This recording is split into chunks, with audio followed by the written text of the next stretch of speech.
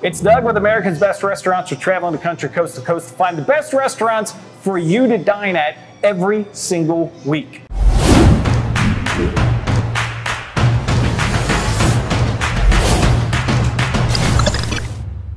We're in Asheville, North Carolina at Strada Italiano. This is Anthony, executive chef and owner. What is Strada? Strada, the name Strada just means street, main boulevard. The reason for why we named it that is because there was 3 restaurants that were in here right before us that came and gone really quickly. So it was beginning to have like this cursed, this stigmatism of that being like a cursed place. I never believed that. It's a beautiful place. The ceilings are it's a 1920s building. Everything's really beautiful in here. So I just kind of envisioned like a really cool Italian restaurant, being I'm Italian American. And so I just wanted to give it back its power by giving it a really powerful name like the Autostrada in Italy, that you can go anywhere in Italy from. Nice. So, yeah.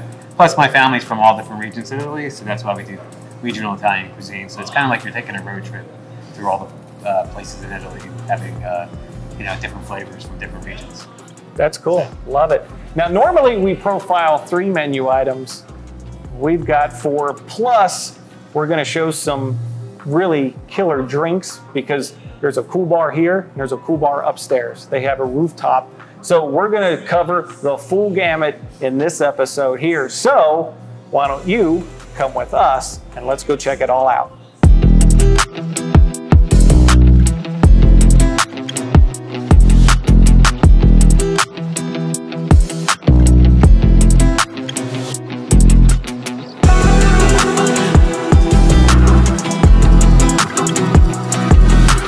We're back, as I said, 4 items this time. Here's Anthony. All right, what are we looking at? What is item number 1? So right here we have the grilled Florentine ravioli. It's actually literally grilled. It's such a large ravioli that we just put it right on the grill. And it comes with a sherry tomato cream sauce, some fresh baby, slightly spicy arugula, basil, and a Chianti reduction. This here is our Tuscan duck and figs. These figs are so popular as an accompaniment to the duck that people used to ask for it as an appetizer. So now it's actually become an appetizer. That appetizer has grown from the single portion fig to a double fig, and then we were doing a family style one at one time. Nice. We just can't keep them in house. The duck is actually local, and it's from North Carolina right here, Joyce Farms. The figs are stuffed with basil whipped goat cheese, wrapped in prosciutto and flash fried, doused with a Chianti reduction. Nice. We have our burrata. Burrata is like fresh mozzarella that's enveloped.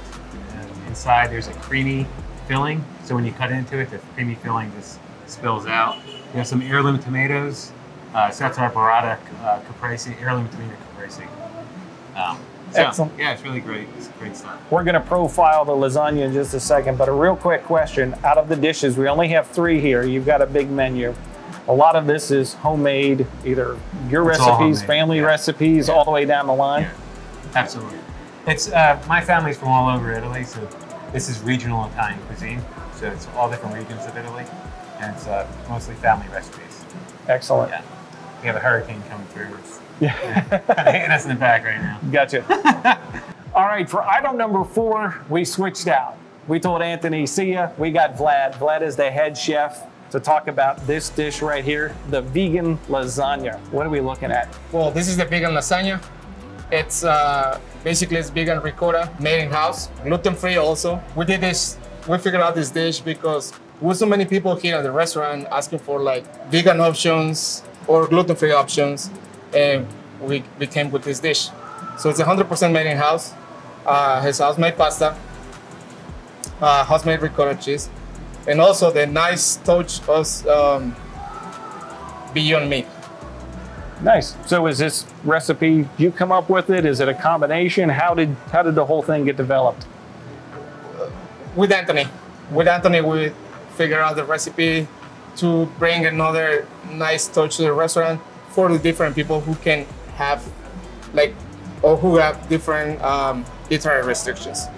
Gotcha. One of the things we found traveling the country doing this show is vegan options are becoming more and more popular. And people like myself, when you think vegan, there's one mindset, you would not consider this vegan.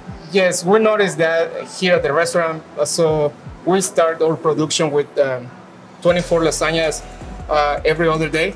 So now we're talking about like a little bit more than 100 lasagnas per week. Wow. So it is super popular now, this dish here. Also, we are doing now like vegan and gluten-free pastas, spaghetti, specific spaghetti in-house for, make the different customers happy, especially with this restrictions. Some people are sick, they can have like gluten. So that's another option for people here in town. All the more reason for you to come down here, but this isn't it. We've got 4 dishes here. We're gonna focus on the bar as well, because they've got a killer bar right on the other side and some really cool drinks. So we're gonna come back and focus on the drinks next. All right, we're back. We've covered the food. Now for the beverages. We have the head mixologist for Strada, Devin. All right, first and foremost, what are we looking at here? Right here we have the sale della vita, which means spice of life in Italian.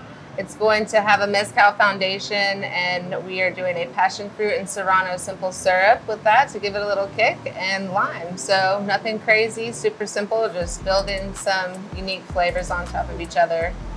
Nice. All right, number 2. This is one of my personal favorites. It's the rum Hatton, just a classic riff on a Manhattan. But instead of your traditional rye and sweet vermouth, we're doing Mount Gay black barrel rum and velvet falernum instead of the sweet vermouth. That's going to be a Caribbean liqueur from Barbados with just flavors of lime and Caribbean spices, with a little bit of Angostura and a dehydrated lime just to give it a little touch. That's a lot in that glass. Nothing too crazy. Also pretty simple. I like really simple ingredients, just kind of accenting the, the flavors that the liquors have to offer. Very cool. And glass number 3. This is the Talia. So being one of Asheville's original rooftop bars and craft cocktail lounges, this has been one of the stars of the show the entire time. It will never leave the cocktail program. It's going to have gin, muddled basil, a bay leaf simple syrup with some pineapple and a little bit of lime to balance it out. Top it off with a little bit of Angostura to kind of give it that color contrast, and some basil to finish it off. But it's it's our hot shot. Star of the show for sure. Excellent. So we have these 3 drinks here. So we have the food, we have the drinks.